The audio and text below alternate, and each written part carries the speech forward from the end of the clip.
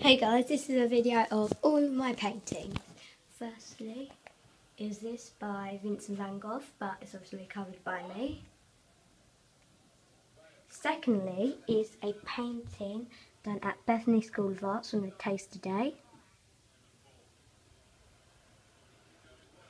Thirdly is a big collage I have done of the Tower of London. If you look closely, it's all little bits of paper. The Great Britain and all the fireworks in the sky. The Tower 1, Tower 2, and obviously the bridge along the sea.